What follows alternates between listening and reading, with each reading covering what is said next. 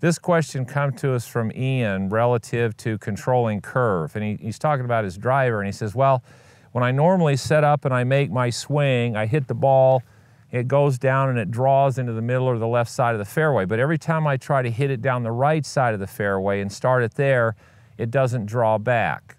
Well, the first thing I would say is if you've got the draw down, then which all you need to do is just adjust your aim a little bit and do exactly the same thing.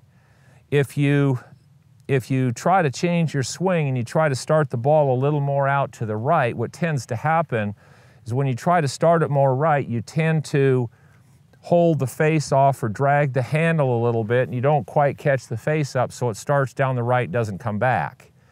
So if you've got that tight draw going every single time, then really, I mean, that's a nice problem to have. You just have to learn how to aim it and do exactly the same thing, because if you don't change and you hit the draw, well then aim it a little different, hit the same feeling. Don't change the feeling or change what you're doing, just change how you aim your start line.